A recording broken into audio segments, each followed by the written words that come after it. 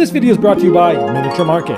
Thousands of board games, discounted prices, miniaturemarket.com. Hello my friends, it's the Game Boy Geek here. Today we're going to be delving down into the dungeon. We're going to be trying to take out monsters and bosses, and we're going to be trying to deal blows on turns when the monster dies with a little bit of press your luck in there as well, and a little bit of negotiation. We're talking about Bloodborne, the card game. This is from Cool Mini or Not, designed by Eric Lang for 3 to 5 players and based off the video game. Let me show you how it's played, and I'll see you on the other side.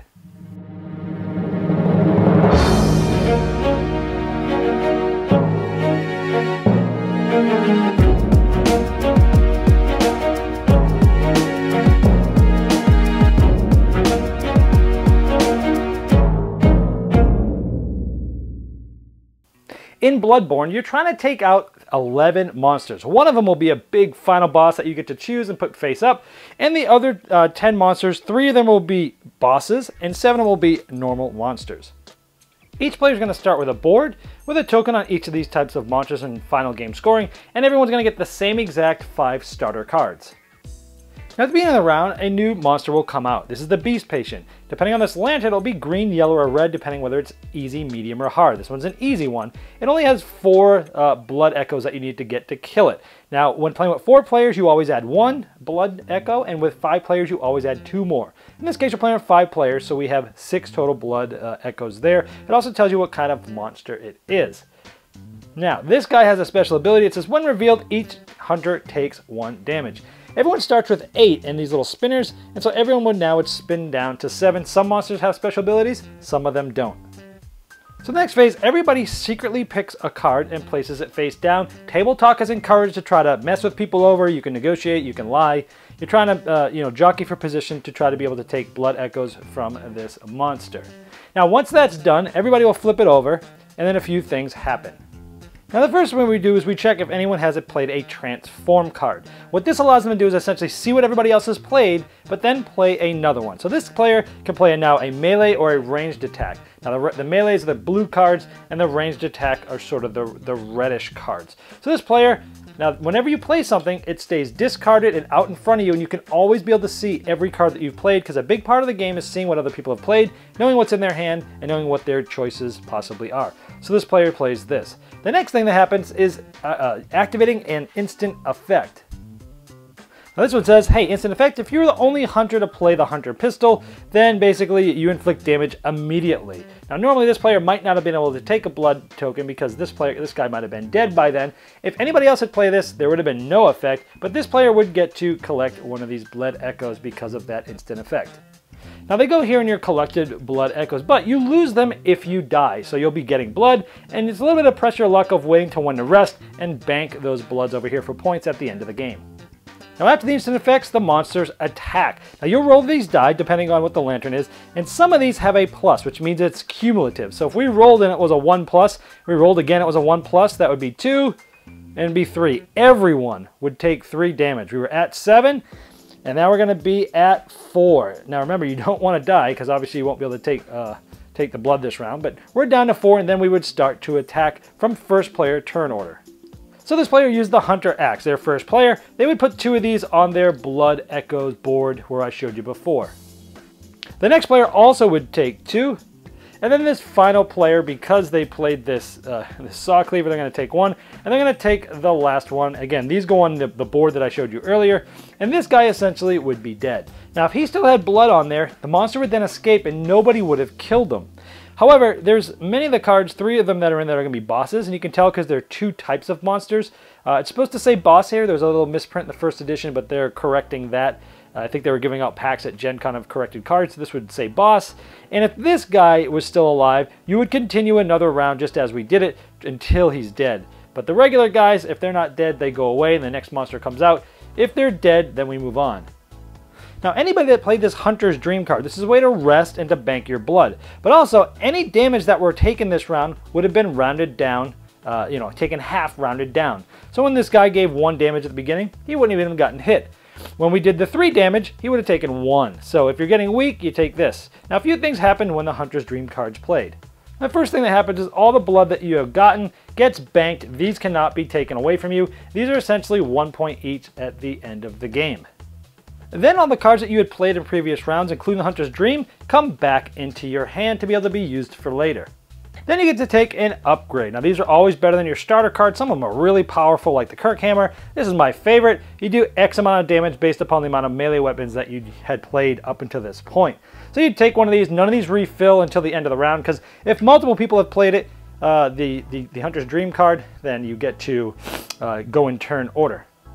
Then you get to regain your health to a full level of 8. Now if you died that round, you lose any blood that was stored here. They get up to 8 health because they're alive again, and they get to take an upgrade card. But they don't get to bank the blood that they had lost, and they don't get to take any cards that they have played back into their hand. Now anybody that actually dealt a blow to this monster on the round he was killed gets to move up the monster track 1 spot for anything that's on here. Some monsters have more than one of different types, and as you can see, there's going to be end game points at the end of the game. And this continues until you get to the final boss. There's only going to be one per game, but here's the different ones that are on there. Notice they always have all 3 boss types or monster types, but awesome artwork here. So once you kill that final boss, the game ends. And when the game ends, if you have any blood that's here, it automatically adds. Then you add up all your blood tokens. These big ones are 5s. And then you add the numbers below all these, and whoever has the most is the winner. And if there's a tie, it's the one who has the most banked blood. If there's still a tie, you share the victory. There's Bloodborne. Now, I'm not typically interested in anything to do with dungeon or combat or weapons and killing. I'm just a weird gamer in that respect, that I know that's hugely popular, but I typically don't like those style of games, and I've never played the video game. So I'm coming from that perspective. I'm sure many people will be reviewing this game that love the video game or just typically love these style of games. This is gonna be right up their alley. This is not something that I usually like. With that being said though, I can say that I enjoyed the game. I think there was a lot of interesting decisions to make in this game. Let's go down the list of the things I liked about it. First of all, the artwork is unbelievable. I don't typically like dark themes and dark art, and this is sort of dark, but man, it was done so well that you look at the cards, the art is just amazing. I really like that press your luck aspect where you're gaining blood tokens and you're trying to figure out, can I get out? Do I have to do the Hunter's Dream to get out and bank my blood and get my health back, or what? What are these people going to play? Sometimes they can play weapons that can hurt me. Sometimes they'll be rolling the dice and keep rolling it because it has the plus that I might get dead. So I like the aspect of that press your luck. I also really love negotiation games. I love messing with my buddies. So, talking about what cards you're going to play. Hey, this monster's going to get him up the track. He's already furthest up the track. We don't want him to deal a blow here. Let's try to take him out before he does. And then yes, y'all agree and someone screws up the plan or something like that. I like that aspect. I like the aspect of being able to transform weapons, and you play something and you're waiting for other people to play stuff, and then you get to see what you want to play. I like that. I like some of those instant effects. Some of them cancel each other out if more than one was played. So overall, I really like the aspect. It's pretty simple. You're playing a card, you're doing it out, you're trying to beat up the guy when he's, get some blood on the turn that he's dead. And I like that aspect of it. So for something that I wouldn't normally even ever play or like, I saw a demo of it at Gen Con and the mechanics seemed interesting enough that I wanted to give this one a try. This is out of my normal comfort zone, out of my normal wheelhouse. And I gotta say, I enjoyed it. I didn't love it. I have no ties to the video game. So, and again, I'm not usually into these themes, but for coming from this perspective saying I enjoyed the game, I liked it, I think says huge things, because this is something I would usually try to even almost avoid on purpose. And I gave it a shot, and I liked it, and I enjoyed it, and I love the mechanisms of it. I will say though, I think 5 players is too long. It drags on. I feel like it could have been 2 monsters shorter with 5 players. Obviously, you could do it on your own, but I think smaller player counts is better with this game. It's quicker, it's snappier. 5 is too many in my opinion. It just went a little too long for what it is. And that's going to depend on how much talking your group does as well. But overall, I was impressed. And coming from this perspective, that should mean a lot, because I don't like these style of games. With that being said, that's Bloodborne. This video was sponsored by Miniature Market's Review Corner. The Review Corner features podcasts, video, and written game reviews by gamers for gamers. Miniature Market, the online gaming superstore. Thousands of board games, discounted prices. Check them out at miniaturemarket.com. I'd like to thank each and every one of you for backing me on Kickstarter and making this season become a reality. I'd like to especially thank those here that have backed me at the credit level. Now, these video reviews are also available by audio on our podcast. It's the intros and the final thoughts on GameBoyGeek.com. Click podcast.